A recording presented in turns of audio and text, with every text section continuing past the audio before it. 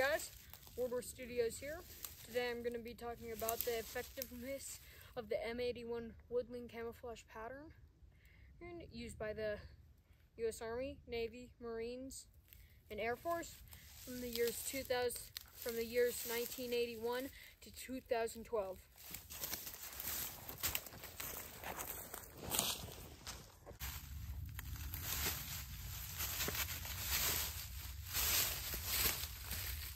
The M81 Woodland pattern is made after the ERDL pattern and was replaced by the ACU pattern, digital tiger stripe, or Marpat camouflage pattern, or the blueberry camo pattern.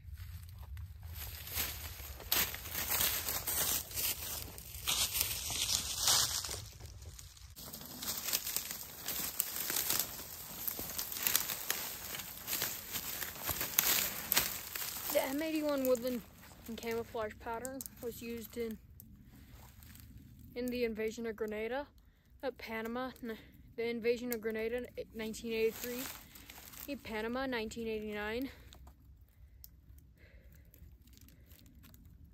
in the early stages of the war in Afghanistan, and the early stages of the war in Iraq. The M81 Woodland pattern was used for helmet covers for the M1 steel pot helmet, helmet covers for the Pescat helmet, BDU uniforms, the Molly Woodland rucksack and web gear, and it was the default covering to the Pescat vest. Well, that concludes today's video. The effectiveness, 8 out of 10, but if you're in a dead area in the fall, I'm gonna have to give it about a 5 out of 10. It's funny because that's where I am. Usually this place is pretty green, but now it's just dead.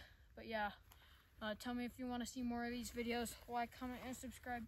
Keep the memory alive, and at ease. I better get back into my hole, guys.